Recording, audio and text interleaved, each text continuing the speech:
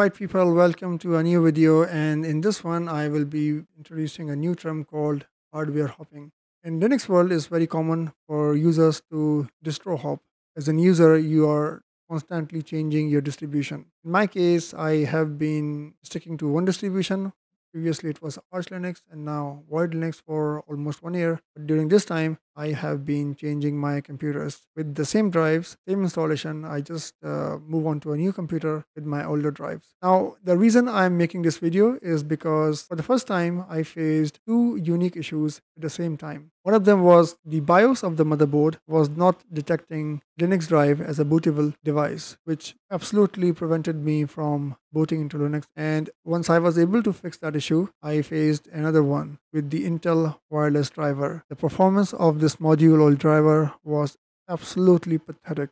So anyhow, let's get into the details. First of all, I would like to brag about my hardware hopping. I initially started with my little tiger. It was a beefed up machine with 16 gigs of DDR3 RAM, GTX 1650 with 4 GB RAM, and then I had my SSDs, one for Windows, other one was for the Word Linux, and then I had one mechanical hard drive being like a common storage between two platforms. From this PC, I moved on to Fat Tiger. My Linux drive remained the same. I only upgraded the Windows SSD from SATA 3 to M.2 NVMe. And then I moved on to Big Mama PC I used for about like 2 or 3 months, and the drives were the same. So I just simply moved from the old PC, sold it, and installed those drives into the system. I am now sitting with Wolverine, my latest build. Again, I did nothing, only removed old drives from the previous PC, installed into the new one. During this hardware hopping, I often faced issues with the grub, and the fix would be very simple. That I will just grab myself a live CD, boot into it, move into my Linux environment using chroot command, and then simply update grub or reinstall in some cases, and I was good to go. But with this motherboard, first of all, Windows hijacked BIOS settings as always, which is very normal. That is, I mean, it will remove all references to your Linux setup, and you will only see Windows as a bootable option. But this time, this motherboard will simply not show Linux drive as a bootable option. And just to make sure I was doing things right, I disabled secure boot, I disabled fast boot, I double checked that all of my disks were GPT, I was booting into UEFI mode with legacy or CSM disabled. And finally, out of desperation, I went on all the way to update BIOS. I avoid updating BIOS unless it is absolutely necessary. But in this case, nothing worked. And once I was able to boot into Linux, I faced another issue, which was with the Intel iwlwifi module. The performance of wireless network on this module is absolutely pathetic. But anyways, let's get into the solutions that how I was able to fix the BIOS problem.